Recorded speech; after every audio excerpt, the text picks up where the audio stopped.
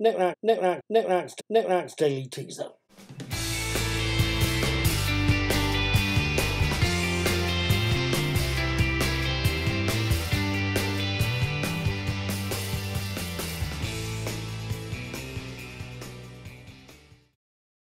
Right, good afternoon everyone. I hope you can excuse the noise from the tumble dryer. My shirts do need doing after all.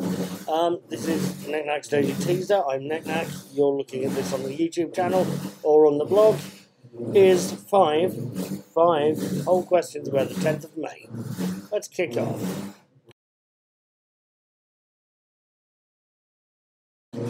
Question number one,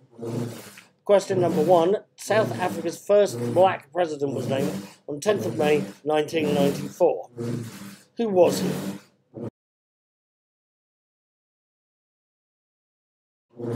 Question number two, a rebellion started on the 10th of May 1857. In which British imperial territory?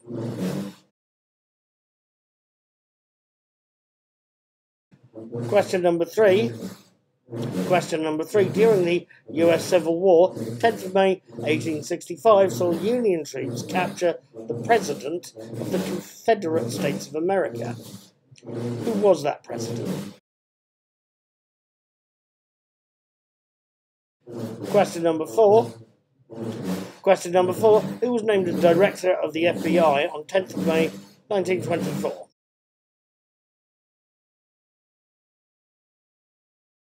And finally, question number five,